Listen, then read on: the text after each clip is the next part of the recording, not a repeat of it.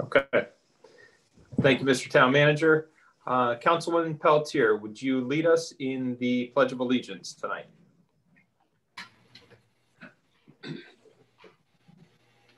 I pledge allegiance to the flag of the United States of America and to the republic for which it stands, one nation, under God, indivisible, with liberty and justice for all.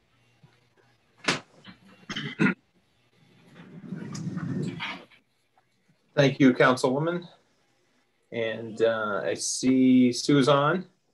Sue, if you could take the roll for us tonight, please. All right, Councilor Biggs.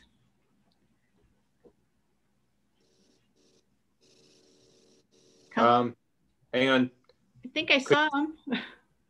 He is, he's muted. Oh. There we go. Okay, Councilor. Hi. We got you. Okay. We could have not told you and just had you do that all night, but. All right, Councilor Flanagan. Here. Councilor Forrest. Okay. Councilor Hill. Here. Councilor O'Connor. Here. Councilor Pelletier. Here. Councilor Pentelow. Here. Deputy Mayor Mazzarella. Here. And Mayor Rell.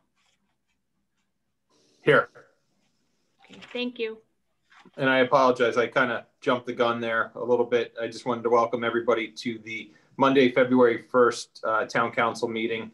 I appreciate everybody being here. I'm sure with the snowstorm, you've either been outside enjoying it with your kids, having a remote school day or a remote work day, or like some of us out already hitting the driveways and sidewalks already. So I hope everybody's been safe out there today.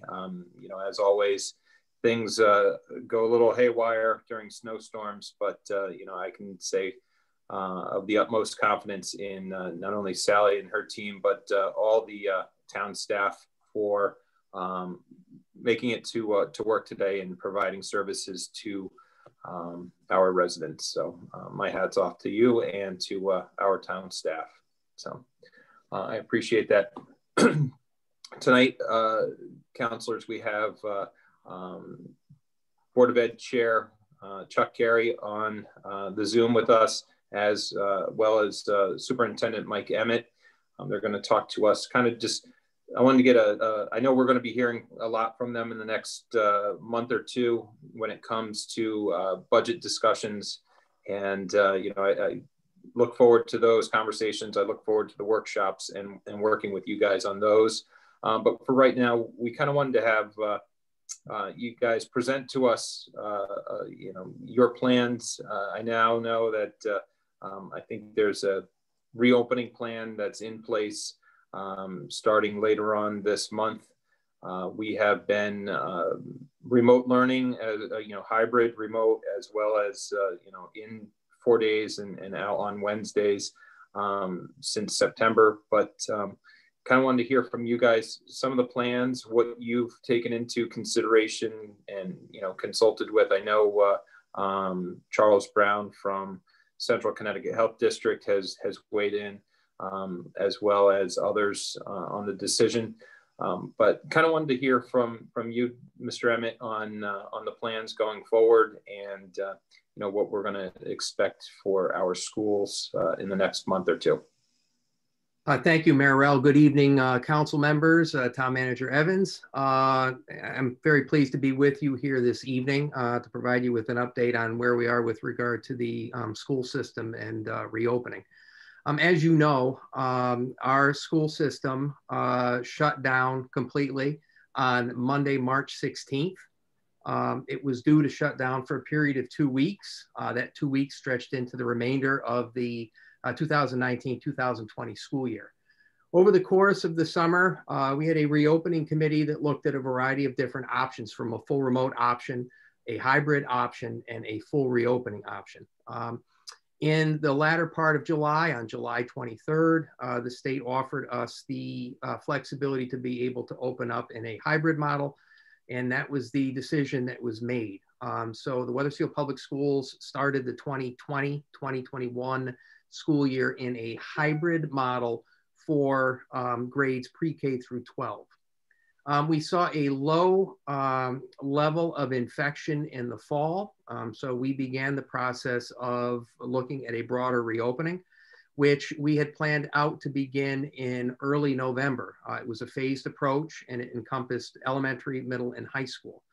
Probably the second into the third week of October, we started to see the infection rate really start to take off.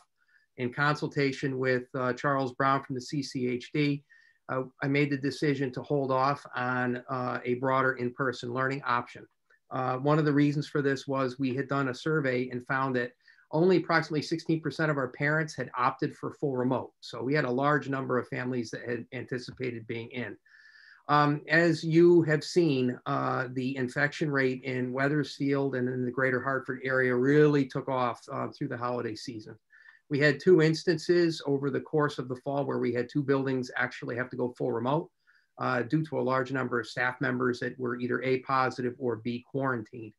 At our peak in the fall, at one point in time, the Wethersfield Public Schools had 365 people quarantined. That was staff and students. I am very pleased to say that we have gotten through the holiday period and we're starting to see the numbers come down. So typically what happens on a Monday, I'll get the email from Charles Brown with the cross-check, the number of cases that were positive that were reported to the CCHD over the weekend. Today was the first day in probably the past 4 months where I did not have any cross-checks coming from the CCHD. I had a total of 2 cases over the course of the weekend. Both of those cases were staff and both were traced back to family spread. And that's another one of the things that we've looked at over the course of the past 4 months. We have not seen the spread of infection coming from the schools. It has been community spread. We've seen it from youth sports. We've seen it from family gatherings. We saw a significant spike after the Thanksgiving holiday. And then we saw a milder spike after the Christmas holiday. So it has definitely been an issue where it has been community spread. So in looking at where we're at with our numbers and in consultation with Charles Brown, as well as the Department of Public Health, we meet with them every Tuesday morning at 8 o'clock. We've made the decision to start with a phased-in approach where we will welcome back our students pre-K through grade 3 this coming Monday, February 8th, for a 4-day-a-week in-person learning experience. On Monday, February 22nd, students in grades 4 through 6 will make their return to a 4-day-a-week in-person learning experience. We're going to hold off right now on middle and high school because we want to make sure we're able to successfully phase in elementary first. But we do have a plan in place for middle and high school to bring students back by team at the middle school, as well as by grade level at the high school. So that's certainly something that's going to be happening in the near future. One of the reasons that we want to maintain that Wednesday remote day, it's really twofold. It is an opportunity to allow our custodial staff to do cleaning when we don't have students in the building, as well as the fact that we're looking to utilize a Wednesday to conduct a vaccination clinic for staff. That is one thing you might have seen. Educators are part of phase 1B, albeit not yet. It's only those members of our employment community that are 75 or older, or our nurses. So at this point in time, we have all of our teaching staff queued up into the, ready to go into the VAM system, and we're just waiting for the okay. Once those staff members are loaded in, we expect to be able to do a vaccination clinic in conjunction with the CCHD. We'd look to do that on a Wednesday during a remote learning day so we can bring staff into the high school. I will say that the reality here right now is that vaccine is difficult to come by, so it's not going to be something that we're going to see happen immediately. Our hope was to be able to do a vaccination clinic early in February. At this point in time, the latest figures from the DPH peg teachers being able to open up into the VAM system probably late this month or early March. So that is a factor that we need to consider. A couple of the other factors we're looking at, obviously the new strain of the virus, obviously is something we're taking a look at. Charles has talked about the fact that our mitigation strategies will protect against this new strain, but the new strain is considered to be much more transmissible, so it's something we're going to have to take a look at. The other piece of data that we have is we've done a survey with regard to our families with remote learning. And what we've seen through holiday season and even into the new year, we have seen an increase in the number of families that have opted for remote learning. So we believe that our students coming back to in-person learning are not going to be coming back to a full classroom. The option for a full remote for families will remain in place, we anticipate, through the rest of this school year. So obviously, mitigation strategies are going to continue to be a strong factor. Mask wearing is going to be the key piece. And I will say, without a doubt, our students and our staff have been exceptional in being able to maintain those masks, keeping them on, and keeping a safe space. Certainly, the social distancing component, we will see a change in social distancing. We will continue to maintain 6 feet where at all possible. But we know full well, with our classrooms being as they are, we are going to see a decrease in the amount of social distancing. So that's where we have to make sure we raise our game with regard to the other mitigation strategies. Again, mask wearing, hand hygiene, and again, a shout out to our physical services department that has been absolutely great in making sure that we have all types of materials in place, from soap for hand washing, mobile hand washing stations that we had out at our playground so students could wash hands after recess. We partnered with the town with regard to our COVID relief funds to purchase Clorox machines for our buildings. So we have sanitizing machines at all of our buildings where we can sanitize at a moment's notice. So we're in good shape with regard to that type of mitigation strategy. Again, moving forward, my hope and my expectation is we get kids back into school. It's been a long time. For some of our students, they've been out since March. And we certainly want to make sure that we get them back in. But the bottom line is we're going to try and do it as safely as we possibly can. So as we've said to parents already, this plan will be flexible. If we see numbers begin to escalate, or if we're finding that we are having a large number of staff members have to quarantine or becoming ill, we may need to make adjustments. So that's something that flexibility is going to have to continue to be there. And again, I think the idea here is bringing kids back in as safely as possible. And we've got a lot of work to do, obviously, with regard to social emotional learning and reacclimating our kids to an in-person experience. And again, at the middle school and high school level, the process will happen over the course of this next month to take a look at what the numbers look like. For those of you who might be high school parents, winter sports have just started. That was something that was held off until January 19th. So we have done practices for the past 2 weeks. We're expecting competition to start in earnest next week. So we're very hopeful that we'll be able to get in an abbreviated winter sports season. We've had a couple of cases reported already among sports teams, but nothing that has gotten to the point where we've had to quarantine an entire team. So again, mitigation strategies are going to be critically important with regard to sports. At the elementary level, we're still holding off on doing after-school activities in an effort to allow our custodial staff to have full access to the building. We're also really limiting community events in the buildings so that the custodial staff have full access to the buildings for cleaning. That's a key component. So again, moving forward, we're looking to make sure that this is a safe reopening. We're certainly looking forward to welcoming our kids back. I will say too, there is a level of fear and anxiety among staff. There's no two ways about that. I'd be remiss if I didn't mention that. But again, we're doing everything we can to make sure our mitigation strategies are in place. And we look forward to seeing our pre-K through 3 coming back on Monday. So be happy to answer any additional questions that you might have.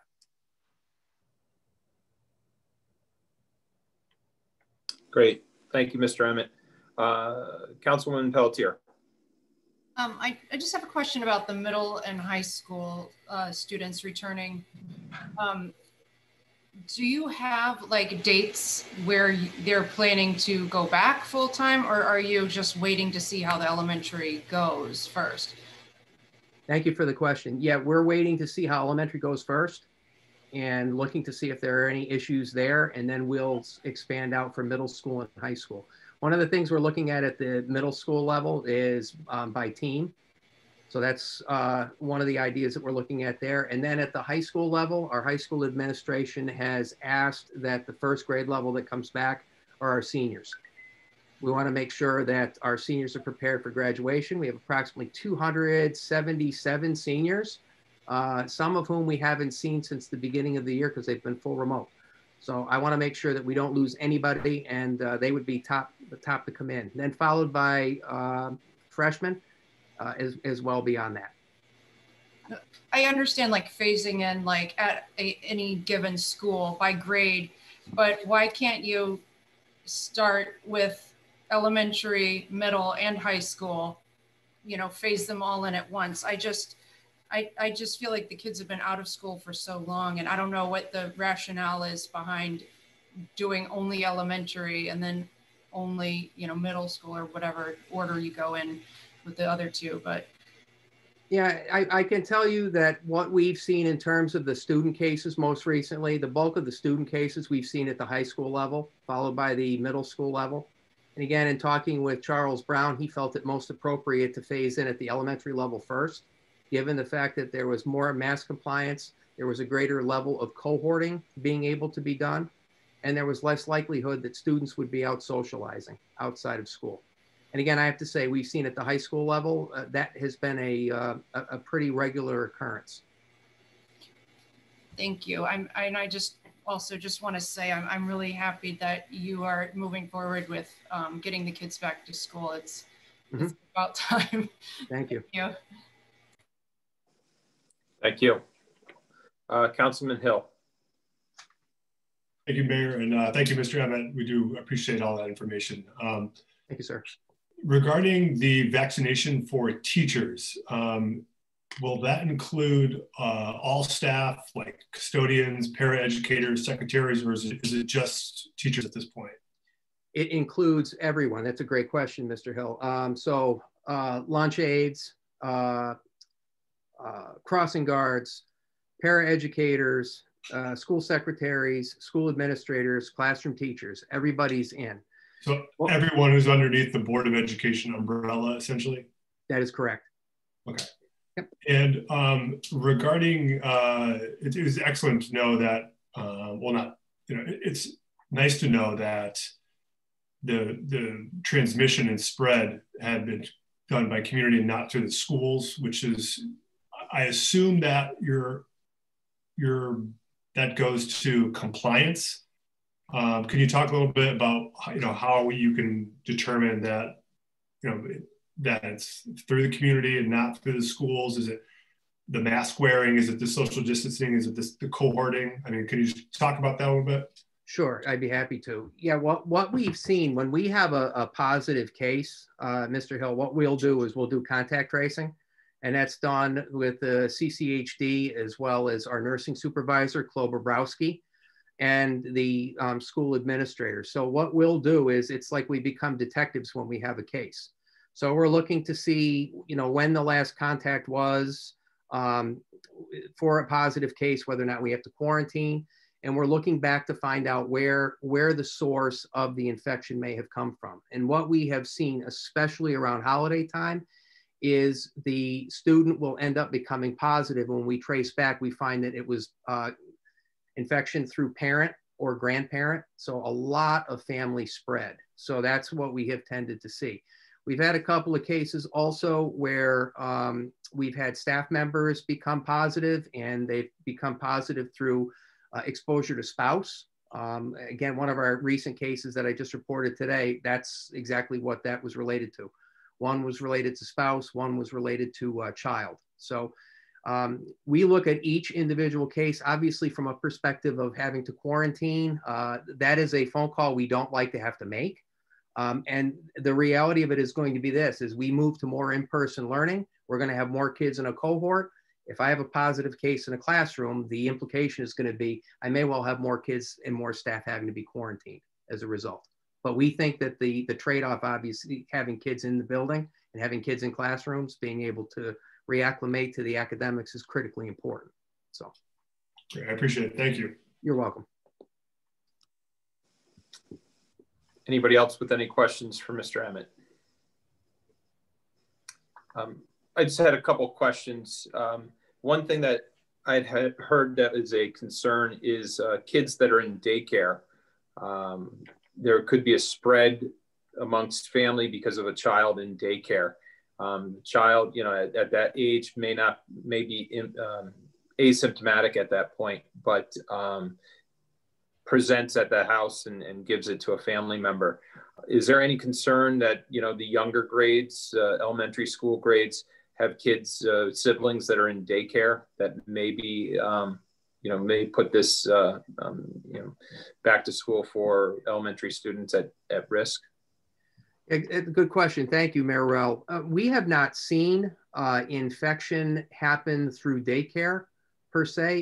It's typically happened within the family structure. So it's, you know, a parent that's gone to work and the parent has gotten it at work and then brings it home, and it's inevitable. You're in close contact and you might not know that you're carrying that viral load. You may be in close contact with your family for a couple of days before you present symptoms. And in some cases, we have cases where, you know, somebody tests positive and they don't have any symptoms at all.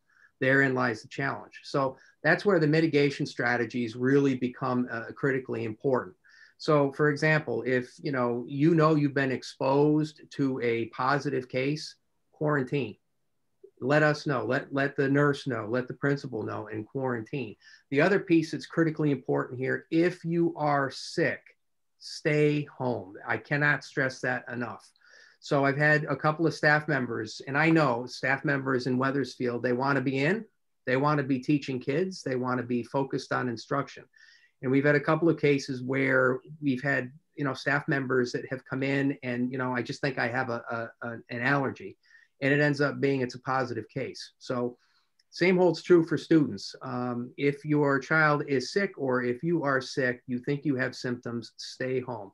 The testing protocol, thankfully, has gotten a lot better. Earlier in the fall, we had a difficult time getting folks tested because there was such a demand. That's become a lot less of an issue at this point in time. So testing to be safe is certainly something that we encourage. Okay. One-to-one with technology, all of our students, you know, I don't, which grades do they start with Chromebooks? Is it first grade? Chromebook starts at grade 3. We have iPads for pre-K to 2. That's what it was. Okay. Yep. And it's one-to-one. And yes. How are you looking with, you know, participation rate with students that are either full remote or the hybrid? Are they still keeping up with their schoolwork by remote, or have we seen a drop off in attendance? I think as we've seen more students go to full remote after the holiday season, we've seen an increase in the number of students that are not engaged. And again, I think that's one of the issues that pushes us to move in this direction and, you know, bring more kids back in. We have attendance committees at all of our schools. So if we've got students that are disengaged, it's one of the things that our attendance committees follow up on. On remote Wednesdays, when students are working remotely, I have our security staff from Wethersfield High School making home visits and actually visiting homes where we have students that have not engaged. We have, obviously, through our Google platform and our Go Guardian platform, we can identify when students are not engaged and can reach out through our social workers and our psychologists. So that is an ongoing issue. But I will say, for the most part, our students are engaged. I'm very appreciative of the fact that we were able to implement the one-to-one technology. I know there are multiple districts that continue to wait for Chromebook orders that they had placed last spring. The other thing that we've been able to do with our IT team, Marrell, is to get funds through the Connecticut Connectivity Program. So we were able to secure hotspots for families in need that did not have internet service, so that we could make sure that these folks had the ability to be able to connect to their teachers and connect to their education. Great. And then you had just mentioned school psychologist and psychiatrist, and earlier you had mentioned SEL.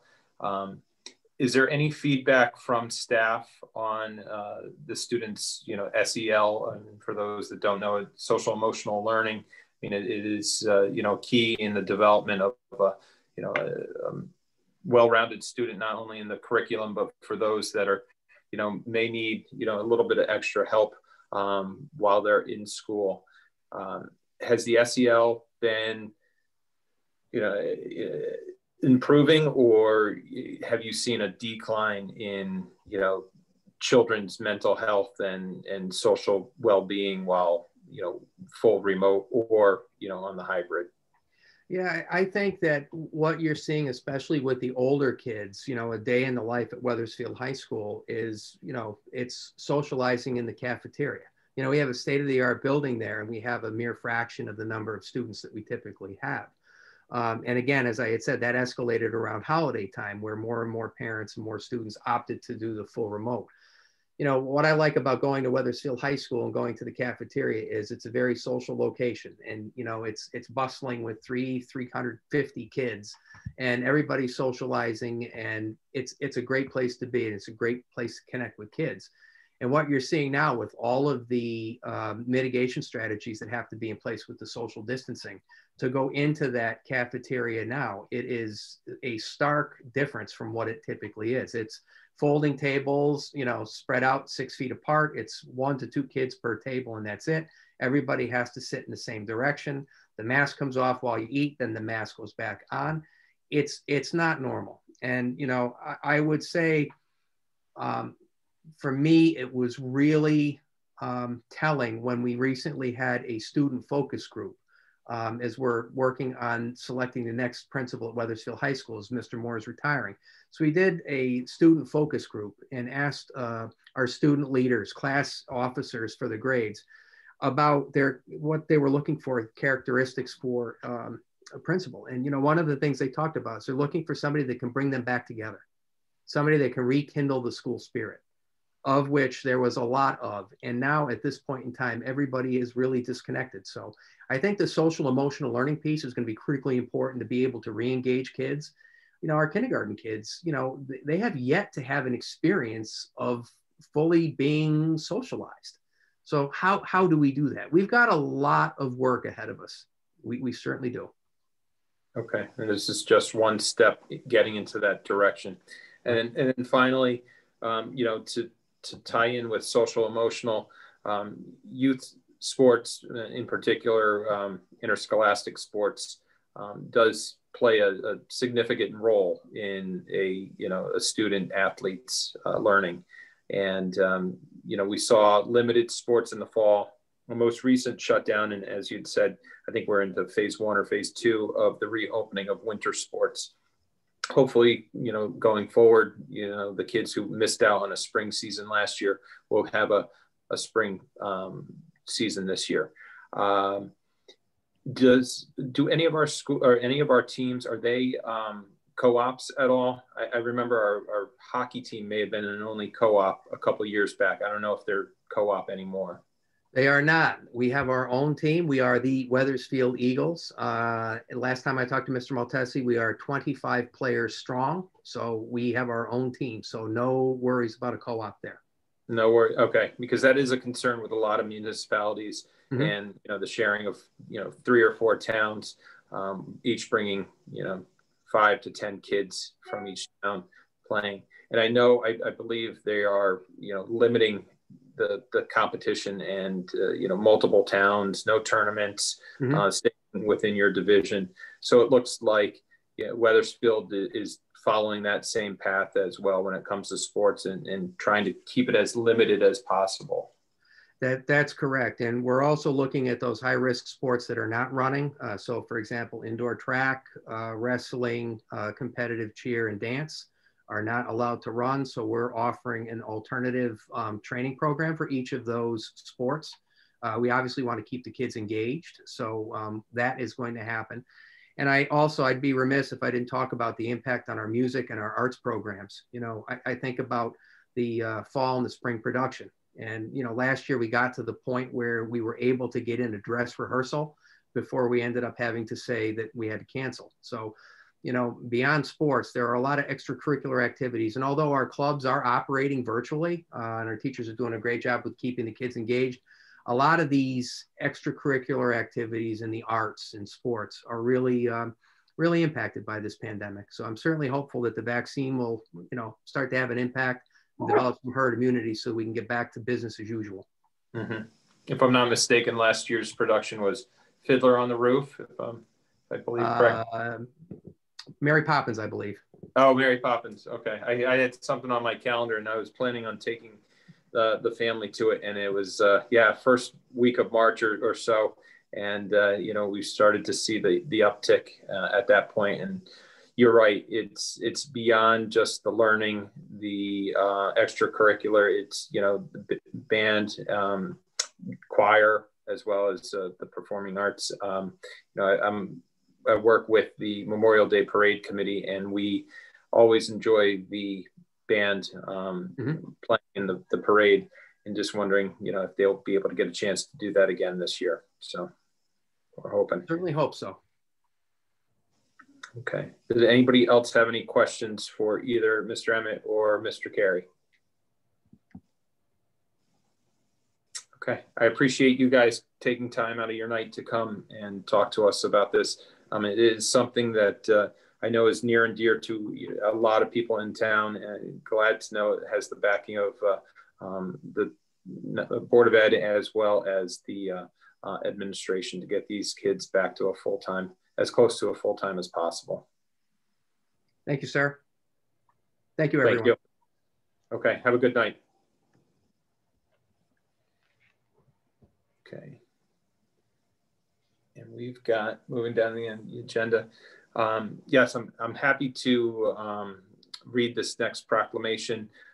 It is February 1st, the first of the month of Black History Month. And, you know, Wethersfield has always been a leader in, you know, cultural diversity. And I think every year we've been, I've been on council, we've celebrated Black History Month. In fact, last year, town manager and I were planning some events, and they got curtailed when the beginning of COVID unfortunately interrupted some of our plans, and we had to plan for the, you know, how things were going to move about in March. But I would like to take this opportunity right now on behalf of the town to read a proclamation celebrating Black History Month. Whereas Black History Month celebrates the many contributions and achievements made by African Americans to our economic, cultural, spiritual, and political development. And whereas this effort to raise awareness of African Americans' contributions to civilization began in 1915 with the implementation of Carter G. Woodson, resulting in a decade-long discussion to become a week-long celebration in 1926. And whereas Black History Week expanded to a month-long celebration in 1976 through a proclamation issued by then President Gerald Ford to honor the too often neglected accomplishments of Black Americans in every area of endeavor throughout our history. And whereas the observance of Black History Month calls our attention to the continued need to battle racism and build a society that lives up to its democratic ideals. And whereas the town of Wethersfield continues to be an inclusive community in which all citizens, past, present, and future, are respected and recognized for their contributions and potential contributions to our community, the state, the country, and the world. Now, therefore, be it resolved, I join in honoring the history and contributions of African Americans in our community and beyond by recognizing February as Black History Month in the town of Wethersfield. Be it further resolved, as mayor, I encourage all citizens to celebrate the town's diverse heritage and culture and continue our efforts to create a world that is more just, peaceful, and prosperous for all. In witness thereof, I hereunto set my hand and cause the seal of the town of Wethersfield to be affixed this first day of February 2021. Thank you for the opportunity to read that into the record.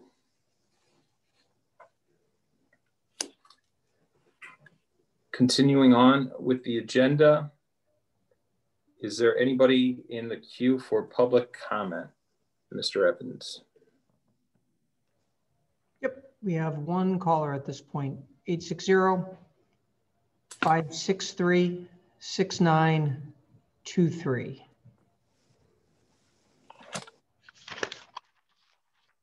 And you have to hit *6 to unmute yourself. Yep. Good evening. This is Robert Young from 20 Copper Mill Road.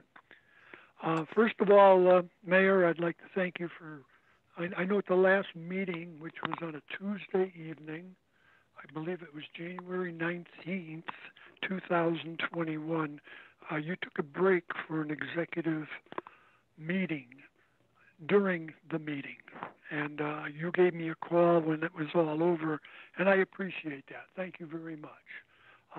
I did sit in on your meeting after you made the phone call to me, and as 9:30 rolled along, I get up too early in the morning, so I had to leave. So I regret leaving, but that's just the facts of life. Secondly, at the last meeting as well, I had mentioned that I was still waiting for some FOI information. And this Friday, I received it finally.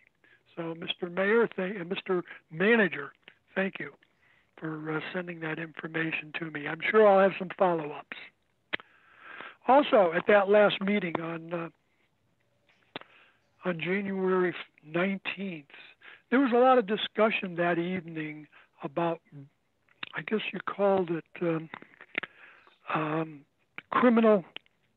uptick in criminal activity with automobiles. And I think there was quite a bit of talk about that, and I was really amazed at some of the people who didn't really feel that this was a wrong thing to do. It appeared to me, as someone who was listening, as though some of those people, they couldn't care less if young people were stealing cars. It's just part of their nature at their age. And I just was flabbergasted over listening to these people talk, thinking that they live in the same town as I do, and they vote the same way, and they vote as well, and they think like that. And I was really amazed and shocked that that kind of conversation was going on, how these young people who were stealing cars and tearing up the neighborhoods and whatnot, well, that's just part of their age. I just couldn't get it. I just don't get it. But I really believe we need, and you know, I listened to some of your discussion after your executive session, and you know, we really need some strong laws, and I think that's probably where you were all headed, because we are a nation or a state or a town of laws, and you know, we have to respect other people as to their property, and we have to respect the public property as well, and live up to what we have to live up to, such as having a license in your pocket when you're driving an automobile. How many times do we hear about somebody got arrested because they didn't have a license? Or they had the wrong license, a physical, personal license. Then there's a lot of them you hear, they have a different license plate on their automobile. Again, another big offense, and a lot of people think that's okay. Well, it's wrong, and I just can't understand how people can think it's okay to drive a car with the wrong license plate, especially a stolen license plate on your car. Totally wrong, and the rest of us, the other 99% of us, 99 point whatever, we all do everything legal and we do everything in the way we should be doing it, yet we have that very small minority of people, whoever they may be, who are, like I say, driving cars with the wrong license plates on it, driving cars without license plates, without a license in their pocket, don't even own a license, but they haven't even bought a license from the state. People riding bicycles, those motorcycles, what do they call them, trail bikes across people's yards and on streets illegally. All that stuff you need to come down with a hard hand, Mayor. That's what I'm getting around to. We need to come down. We have so many other things out there to get young people involved, and it costs us a lot of money. And even though they get involved, they still get in trouble. So I really think we need to do something, Mayor. and stop all of this craziness and this stuff that we would call illegal activities. So please, I know you were writing some letter to our state delegation, and I hope you emphasize that. Thank you very much. We appreciate that. Thank you, Mr. Young. Anybody else in the queue? We have one other number, 860-402-8087. If you wish to speak, please hit *6 on your phone. State your name and address for the record. 860-402-8087.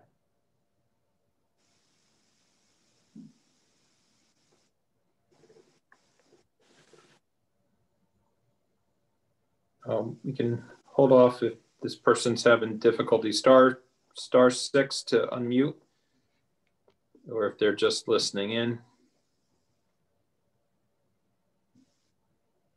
Okay. Well, we can always. Can you hear me? Oh yeah. Can you hear me? All right. Sorry about that, guys. Good evening, everybody. This is Shannon Roach, 104 Surrey Drive.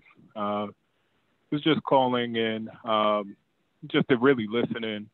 But Mr. Young over there is making some comments and things, and I feel that, you know, this is constantly what's going on in our town is a kid bashing thing, and we need to realize that there are adults involved in this. There are adults leading this as well. Just in Newington, at the end of December, there was a man that was arrested for smashing windows, a grown man, 34 years old, for smashing windows in New Britain and things taken out of people's cars, and he got arrested. So this is not just a child thing. This is not an adolescent thing. This is an everybody thing. And there are a lot of people taking advantage of opportunities that are going on in our town, in surrounding towns, and throughout the state and throughout the country. And we need to stop focusing on one part of it and focus on the large part of it. And that's the only way that we are going to start to combat things, is when we realize that it is not just adolescents. It is a lot of people doing damage around here, and we need to be able to address that. I also think that if we're going to talk about getting these kids involved in something and starting to do something, we need to start to look at maybe some mentorship programs where possibly adults, when it's possible, might be willing to volunteer and work with some kids that might be at risk. I was a child that was at risk. I went through a lot as a young person, and if I didn't have an adult guidance figure there at one point in my life, I might not be on this phone call right now. I might be in jail. I might be dead, because we can make a lot of wrong decisions when we don't have somebody there to guide us. And sometimes when we talk about the youth, we are not thinking about what may be going on in their homes and the guidance that they may not have there. So what are we going to do to offer some of that guidance? And I will be the first to say is that if you come up with a program like that, I would gladly volunteer for it. That's all I have to say, guys. Have a nice evening. Thank you, Mr. Roach. Yes, I plan on having a very open conversation with our delegation. I know some members of council will be in that, and there's been some articles in the paper about some other proposals that are out there by legislators. So looking at this in totality and not just through a narrow lens. So I do appreciate your concern, and I will definitely be taking that into consideration when we are talking to folks up in Hartford. So thank you. Anybody else in the queue? Not at this time, Mayor. Okay. Hearings and ordinances, we do not have any. Reports from boards or commissions tonight. Councilman Hill. Thank you, Mayor. Last week I attended the library board meeting.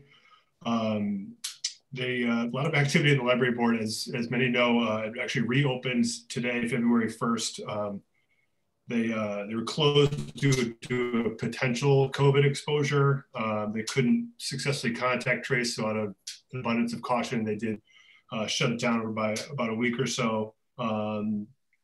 They are beginning their internal budgeting process. They're on track right now with their spending plan for the fiscal year. They do have some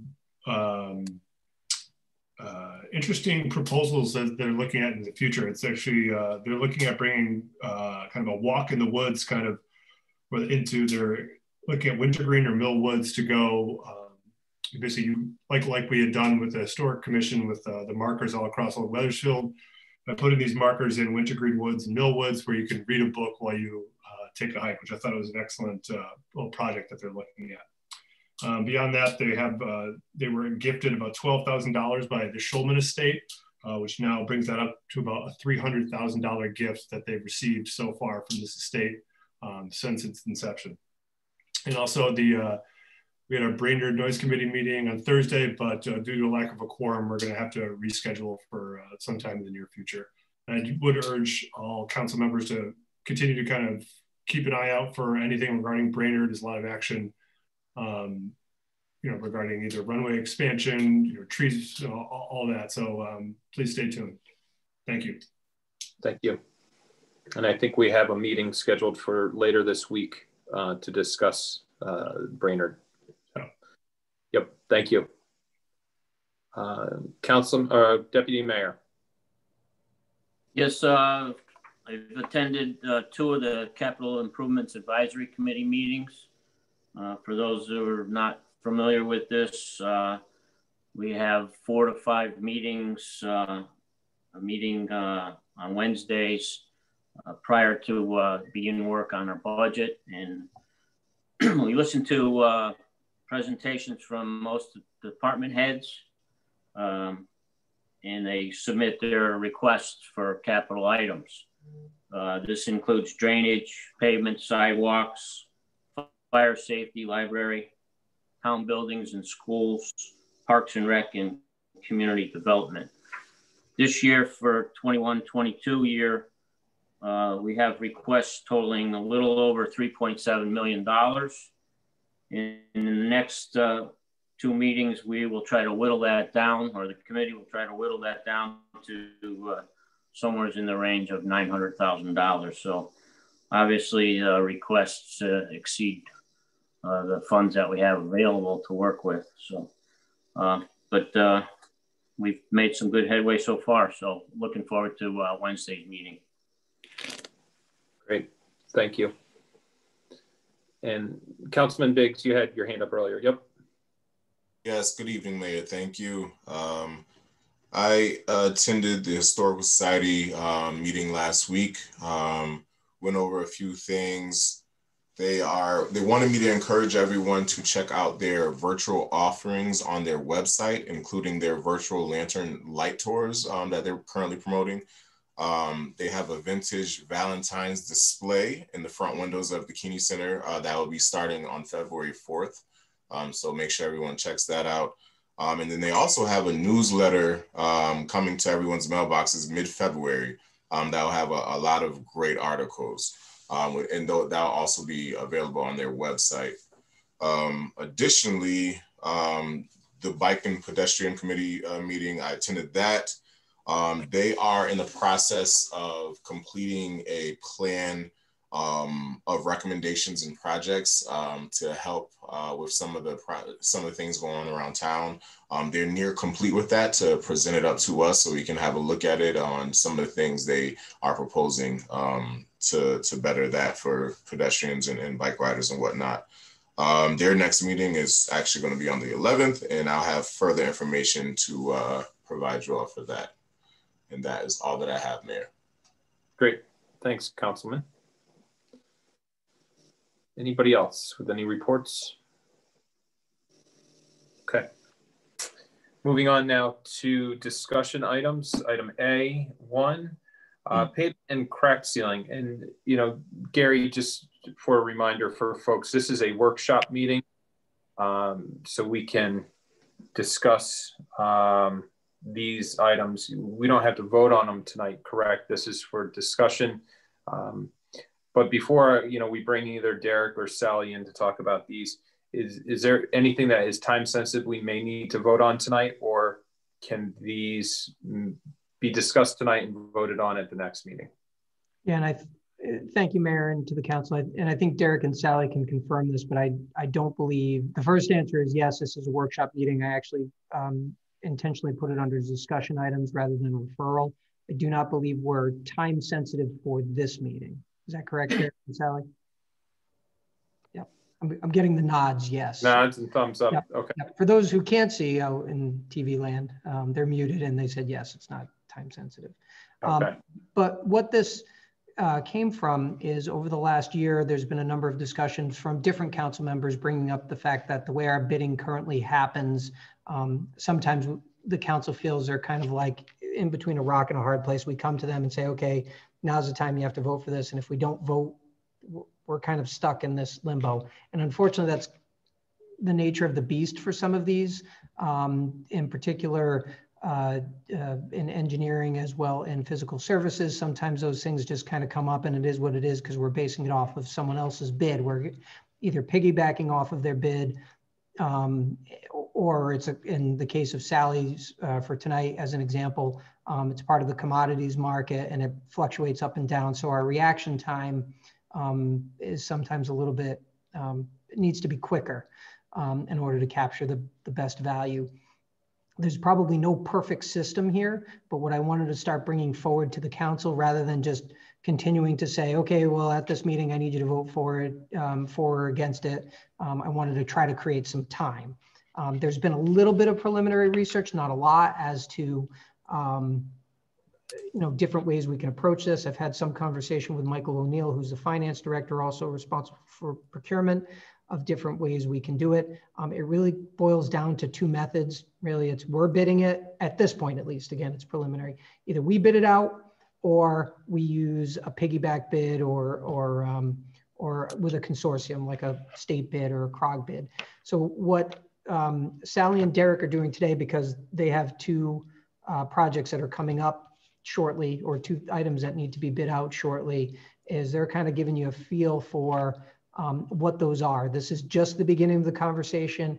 It's not meant to be all inclusive, although I'll credit where credit is due. Derek has worked on a presentation within like a very short period of time that we're kind of merging with Sally's to give some very detailed explanation as to what those options look like and what the pricing structure might look like. The difficulty that we're having, or I'm having, and from a financial standpoint we may have, is sometimes you don't know what you know until after it's too late. So you could bid something out thinking we're going to get the best deal, and the town bids it out as the responsible entity, but you don't have the ability to necessarily compare if you went with a consortium with like a CROG bid or a state bid. Unfortunately, it kind of is, all right, well, we just bid it out and now we don't have a choice for the next year. We have to go with it. So what I'll let Derek kind of do, and Sally can jump in and we'll kind of work off of it, is maybe his presentation, go through it, and we can answer some questions and help evolve the conversation more.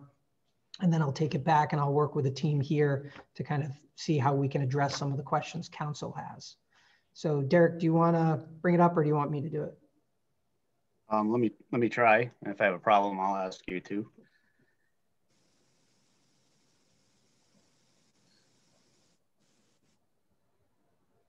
Okay, can everybody see that? Yes. Yes, okay.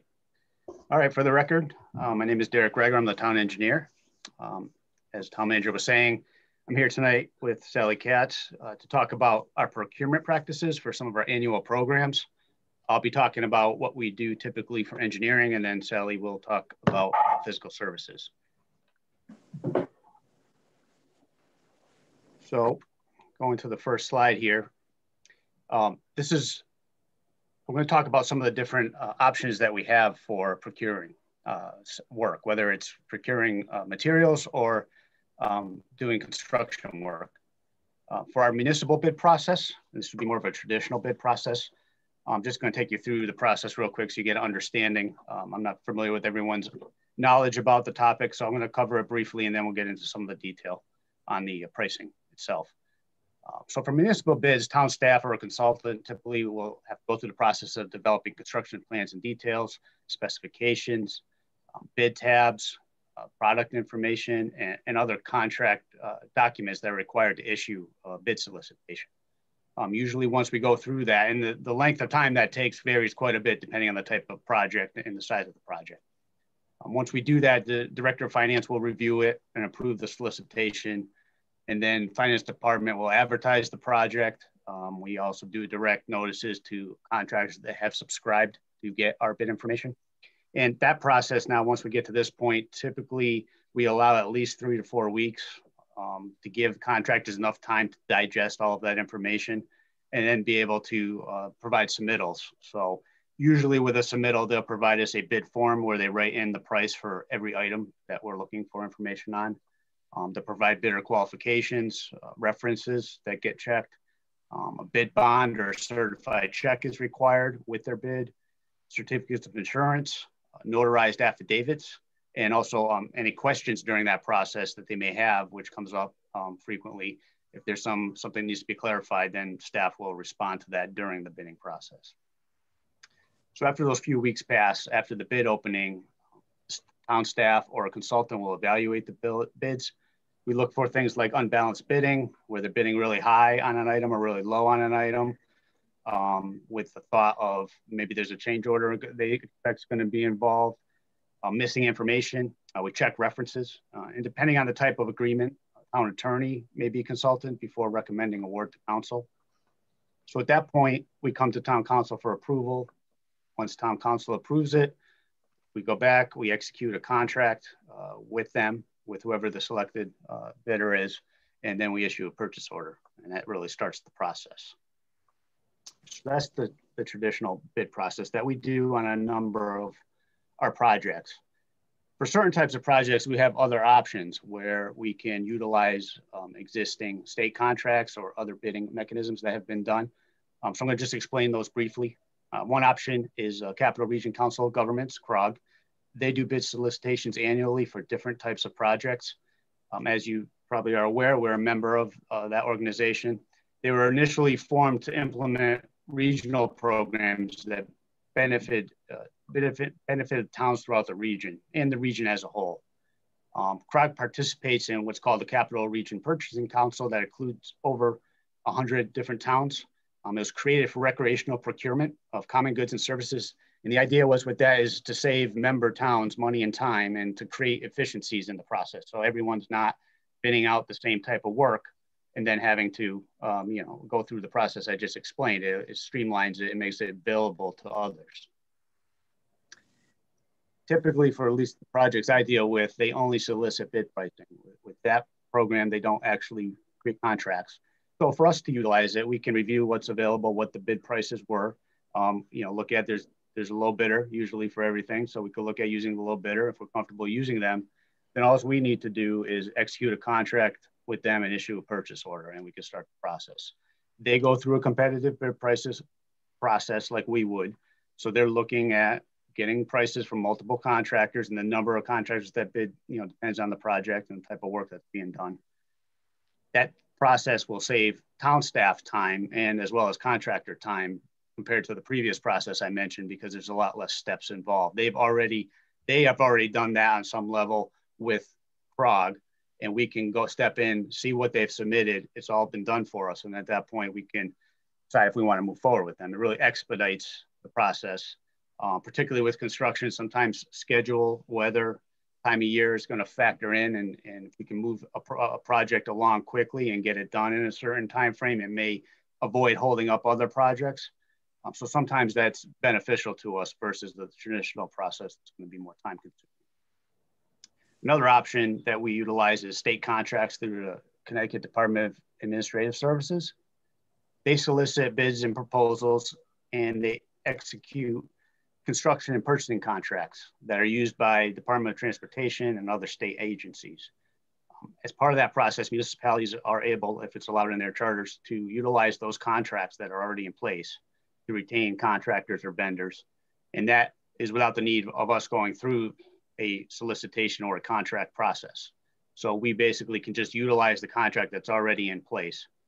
That requires us to only need to issue a purchase order. I mean, normally we'll require them to provide us with certificates of insurance and those types of things that are pretty easy for them to give us. But really, it's really on our end. We just got to review it. We're comfortable with the pricing and the contractor. We can check references if we want to, and then we move forward with issuing a purchase order for them. This is the most efficient option for us when it's available. It's not available for all types of projects. But a lot of the maintenance type of work that we do, particularly talking about the paving program, crack sealing, that is something they have contracts on, and we can utilize them. So it's the most efficient process for both us and for the contractors. And now I'm going to just talk a little bit more about the particular programs that we utilize on an annual basis. So when I was talking to the town manager last week about coming in tonight to talk about this, I sent out a request to a number of public works agencies through the Yukon listserv. And I was asking them just to give me some feedback on what programs are they using for their programs. Because every town's usually doing a paving program, a crack seal program, and a pavement marking program annually. So in the few days I had, I've got a response from 9 different towns that you can see in the left column. And then the other columns are for the different programs that we have. So as you can see under the paving program, 8 of the 9 utilize the state bid.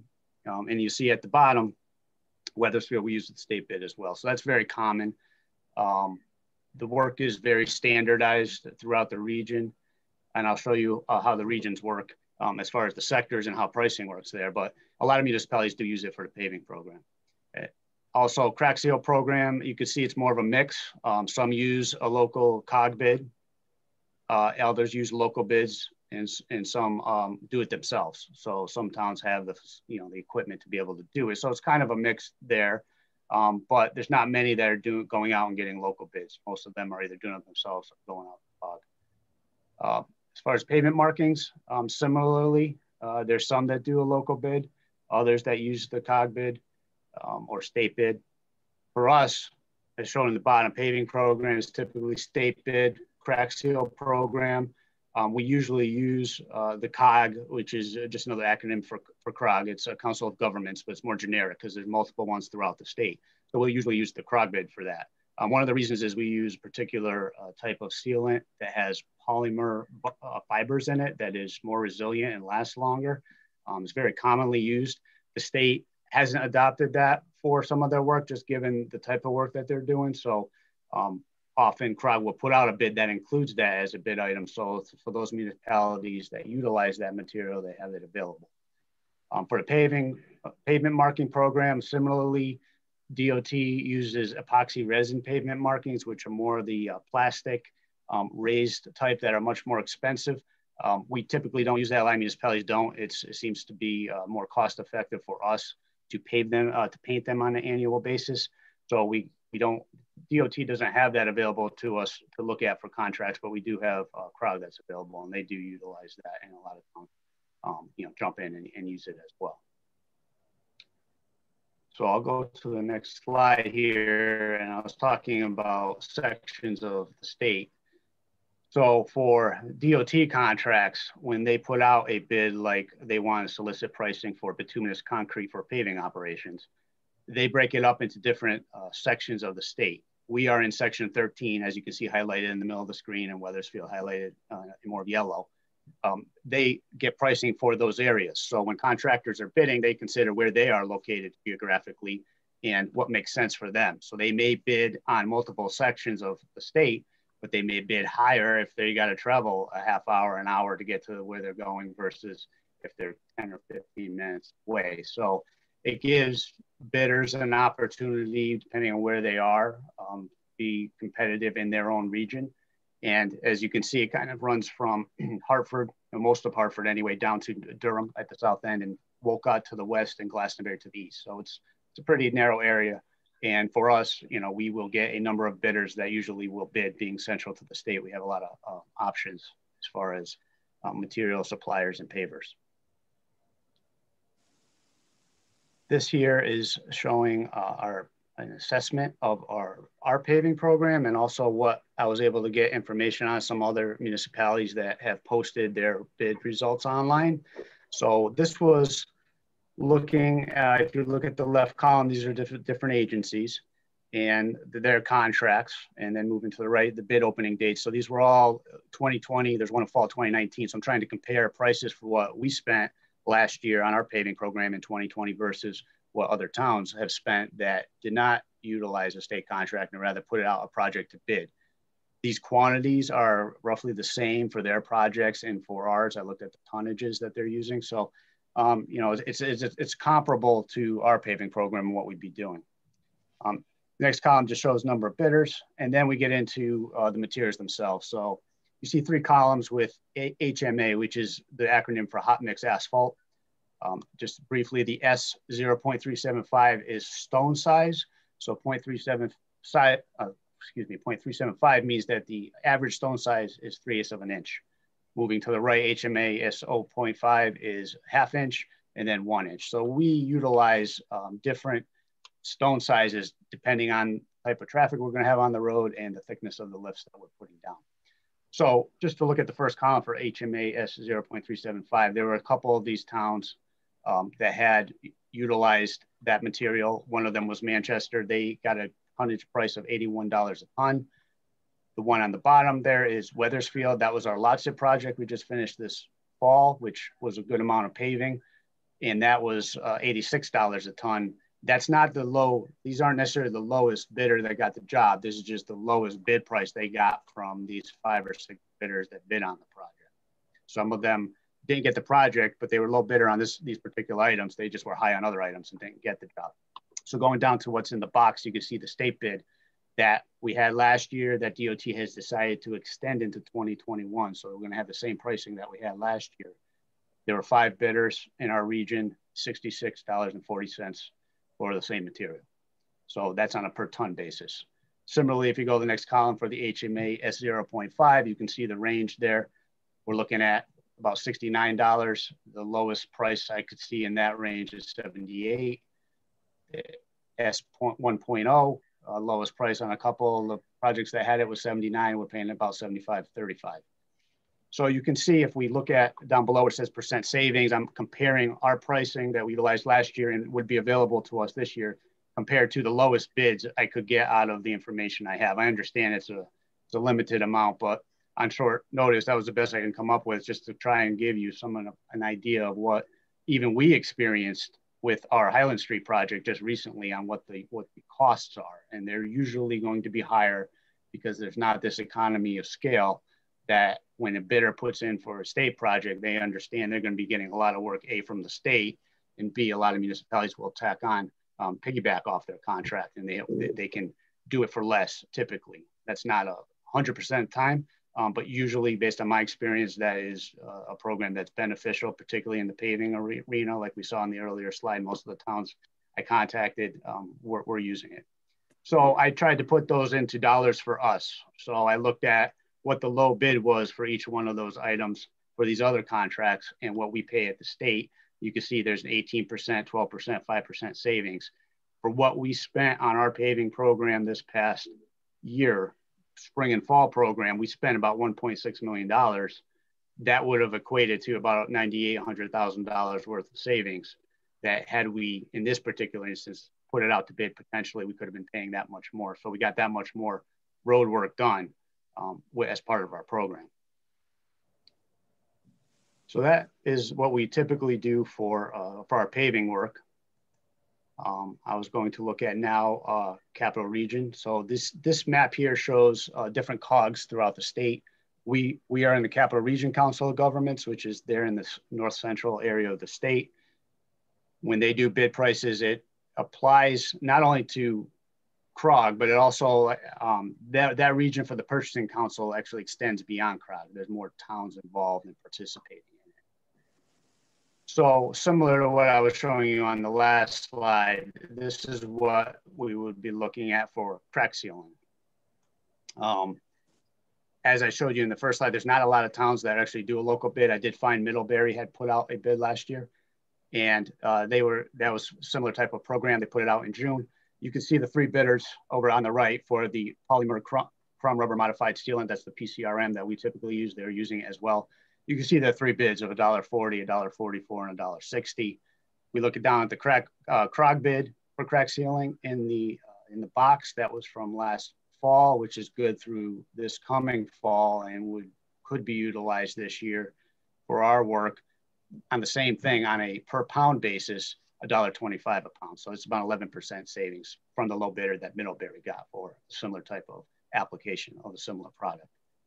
So for us, you know, we typically spend $100,000 a year on our crack seal program. And so that would be a savings of approximately $10,000, $11,000. So, you know, with that, it allows us to certainly get more done. I noted at the bottom, we pay on a per gallon basis. It's easier for us to track than rather per pound. But the ratios are approximately the same if you're looking at per pound or per gallon. They just happen to bid theirs per pound. So I looked at the CROG bid because CROG will bid it per lineal foot of road, per pound, or per gallon, and you can choose which option you want to use for tracking and payment purposes. All right, so I'll turn this over to Sally now. This is her information and she can step in. Basically, a lot of what Derek had just mentioned is similar for the way that we would go out and purchase fuel.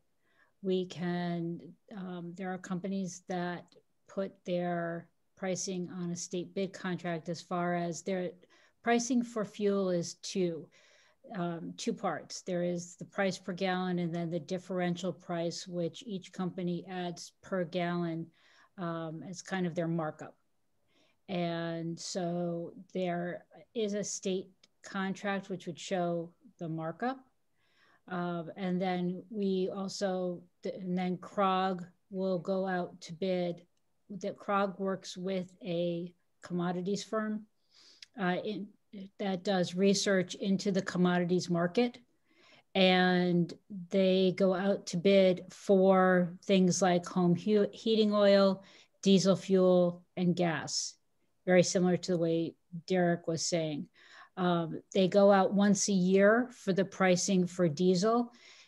CROG has found over the past few years that the lowest diesel prices are usually available around this time, January, February.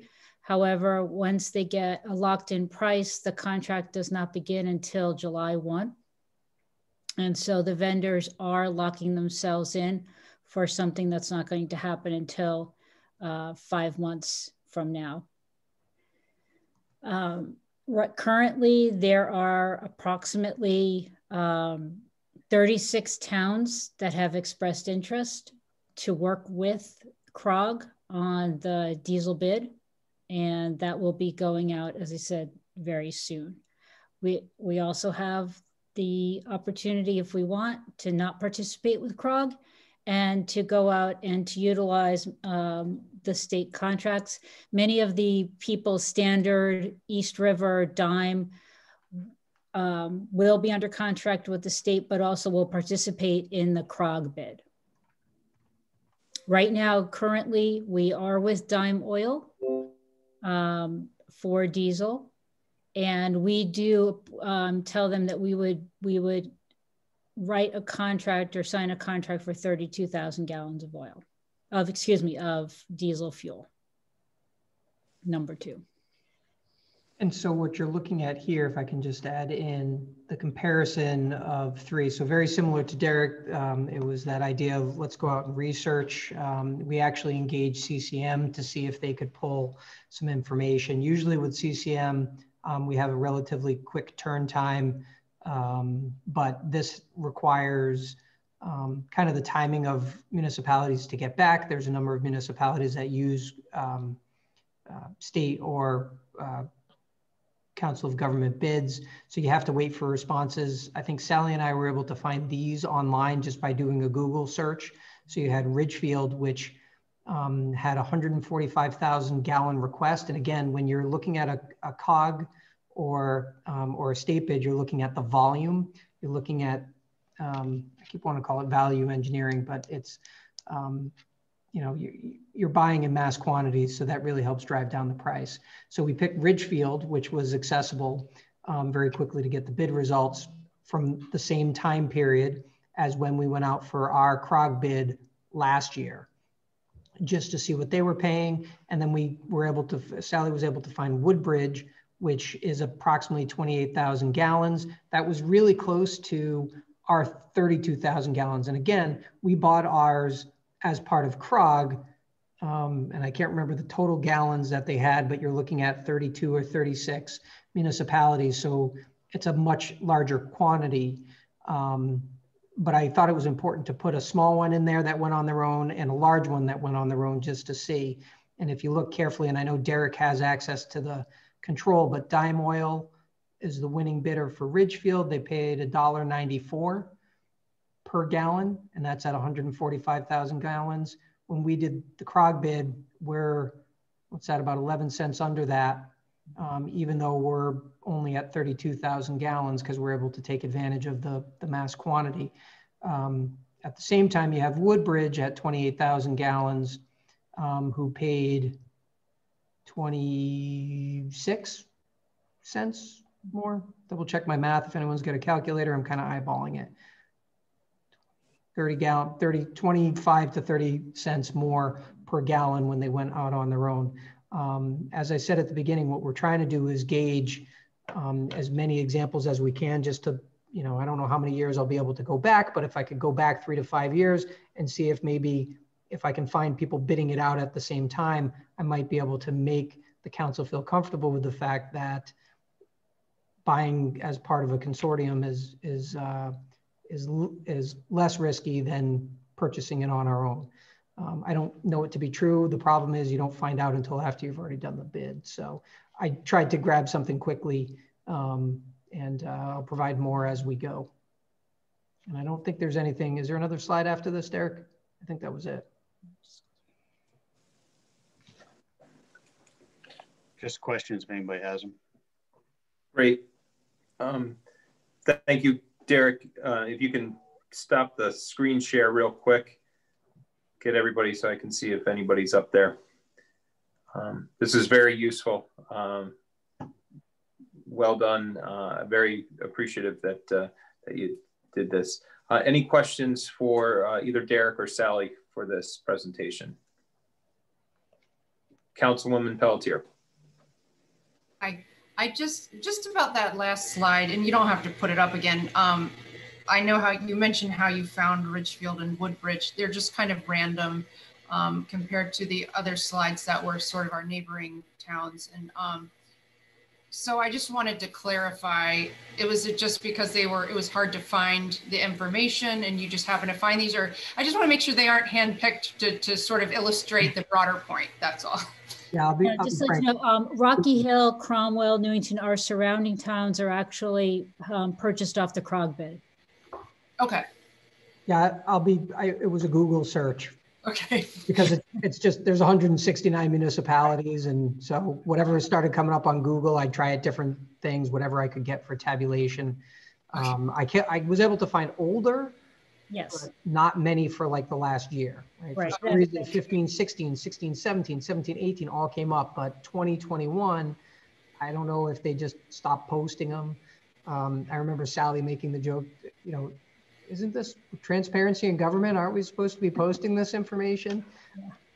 Yeah. But a lot of them, as I said, our neighboring towns along, you know, into Avon, Farmington, are all going with CROG. Okay, thank you. Yeah, no, it's a good question. And again, we'll do our best to see if we can shake more out, just so you have a better breadth of options or comparisons. And Gary, just real quick, are municipalities required to be a member of a COG or I guess a COG? I don't think there's a requirement. A lot of them do sign in just because it gives you access to additional things for competitive purposes. But I don't think, I mean, CROG doesn't have a requirement on us to be a part of it, although we do benefit from being a part of it. Mm-hmm. Right. So I think we're sitting on, I don't even want to say, but at least $3 million, possibly more, of grant funds that we're able to competitively access through CROG, which came from the state, might even be closer to 4, that we wouldn't have otherwise been able to compete on our own as successfully against.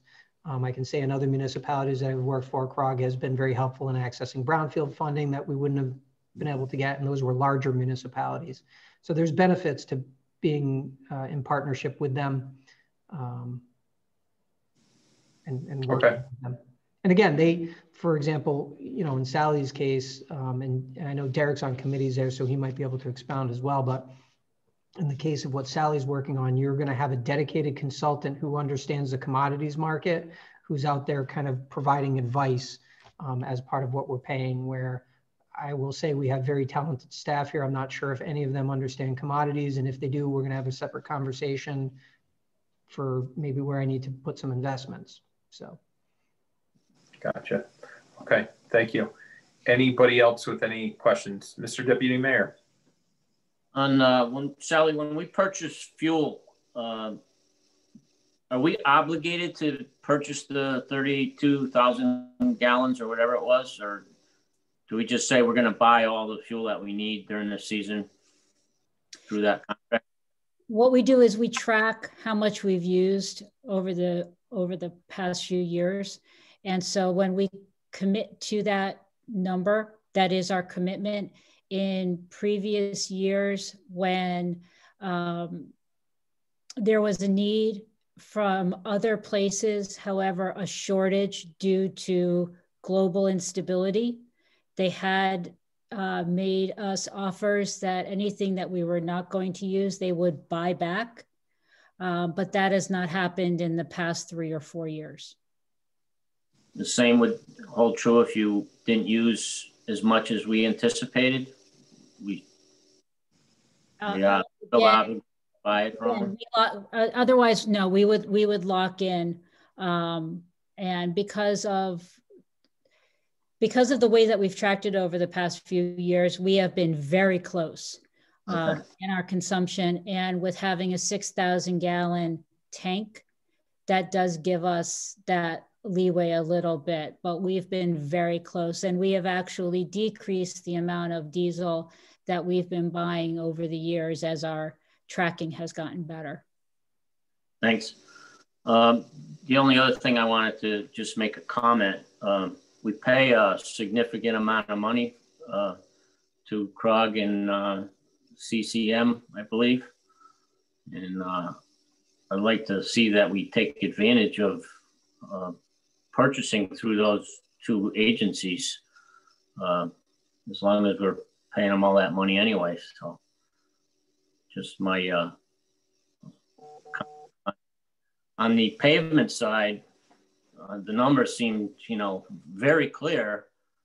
It's almost a no-brainer that, you know, of how we should bid that and save our staff all the time and effort of soliciting bids. I know the fuel side was a little bit less information, but I still think that's the way to go. Thank you. Just a question first for Sally. Do we purchase any heating oil at all for the town? Still? Very little. Very little. Okay. Because we've gone to mostly natural gas in our buildings. Okay. And is that a separate bid, or is that part of the dime oil bid? It's when we've gone to it, it's been so low that we've just gone out on a separate bid. Gotcha. Okay. We are, as I said, in our buildings, we're natural gas, so we're very fortunate in that. Good. And then finally, Derek, with the Region 13 for our area, do we have asphalt batching plants close by and the construction companies close by that typically do the work in our town off of the state bid? Yes, we do.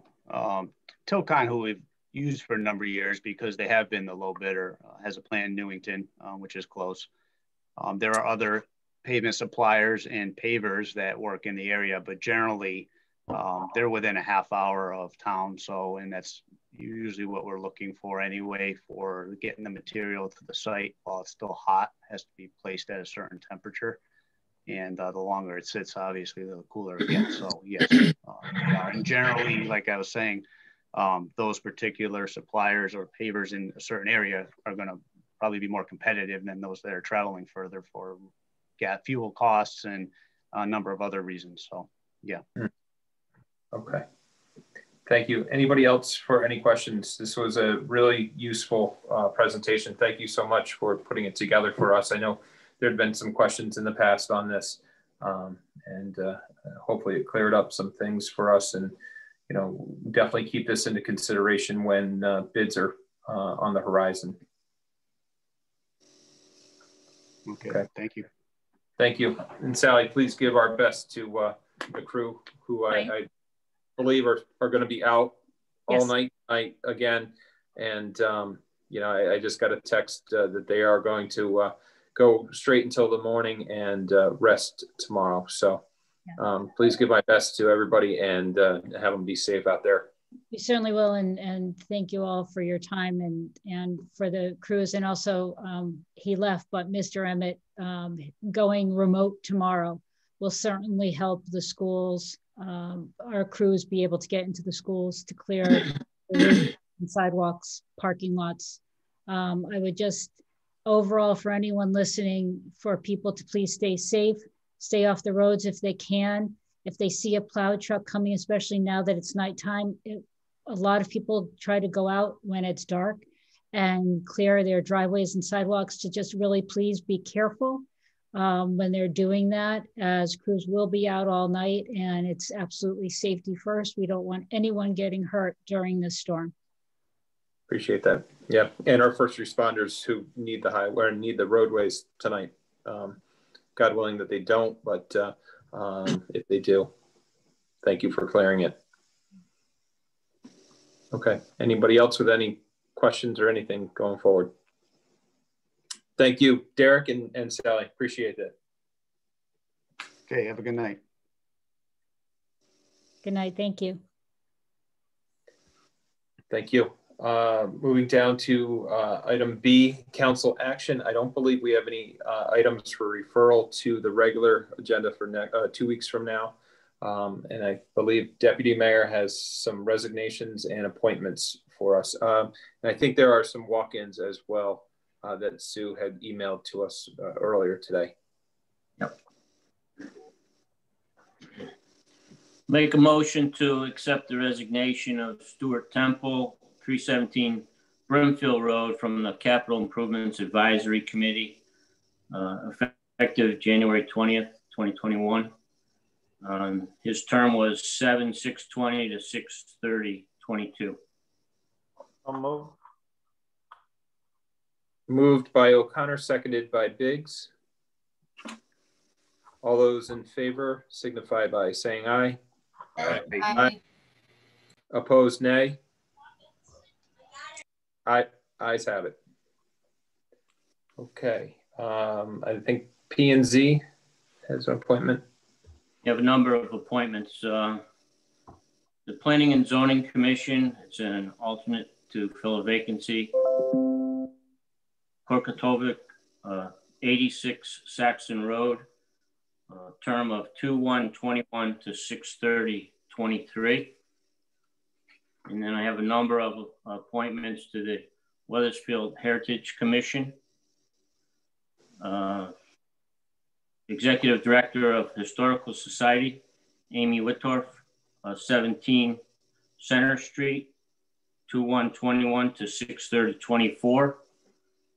Executive Director of Webb Dean Stevens Museum, Joshua Torrance, 33 Gulf Road, 2/1/21 to 6/30/24. Member of the Old Weathersfield Shopkeepers Association, Melinda Robideau, 263 Hartford Avenue, 2/1/21 to 6/30/24. Resident of Weathersfield, Christine Trazak, 125 Cedar Street, 2/1/21, 6/30/24. Member of the Economic Development and Improvement Commission, Judy Keene, 126 Broad Street, 2/1/21 to 6/30/24. A representative of the Wethersfield Historic District Commission, Damian Crago, 493 Main Street, 2121624, and our town government staff representative, Peter Gillespie, town planner. Okay. Motion, and anybody make a motion? So moved. Okay, O'Connor and Pentelow, motion and seconded. All those in favor signify by saying aye. Aye. Aye. Opposed, nay. Ayes have it. Motion carries. Okay. Continuing down, I believe regular minutes for the January 19th meeting. Everybody had time to take a look at those. If there's any corrections or any noted any absences or anything. If not, can I get a motion to approve the minutes of January 19th? So moved. Second. Moved and seconded, O'Connor and Biggs, Sue. All those in favor signify by saying aye. Aye. Aye. Opposed, nay. Ayes have it. Meetings are adopted. Okay, and we've got back to the public comments section. Gary, if we've got anybody waiting. Yep, first caller, 860-563-6923.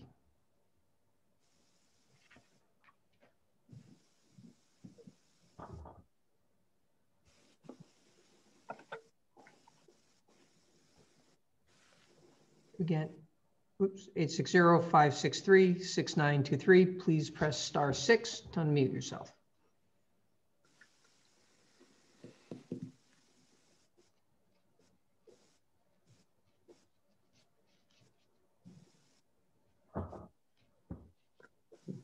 We'll give them a little while longer. I don't know if there's it seems like there may be a little bit of a lag tonight.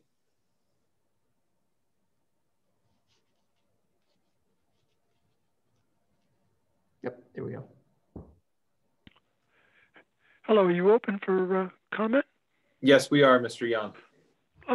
It didn't seem like you didn't mention telephone numbers and ready to talk. I didn't hear that.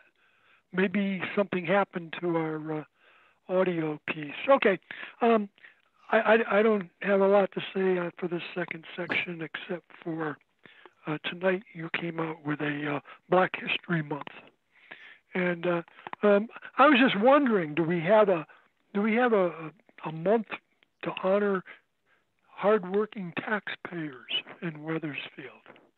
You know, we hardworking taxpayers are normally overlooked and underappreciated by our town officials. And I would think that we probably should have at least a 6-month period to be honored, since we pay our tax bills on a regular basis. Whether we pay it willingly or under duress, we have to pay it. But I would think that, you know, you should do something, you know, instead of designating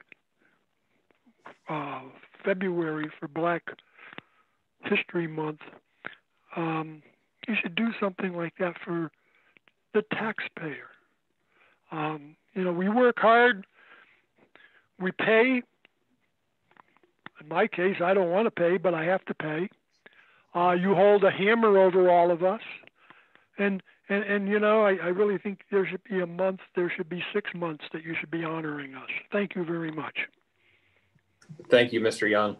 And while I concur about the taxpayers, that presentation by both Derek Greger and Sally Katz did show that the town is doing their best to get the lowest bidder for projects and for either electricity, fuels, or any of our utilities. So I know for a fact that this council has the taxpayer in mind.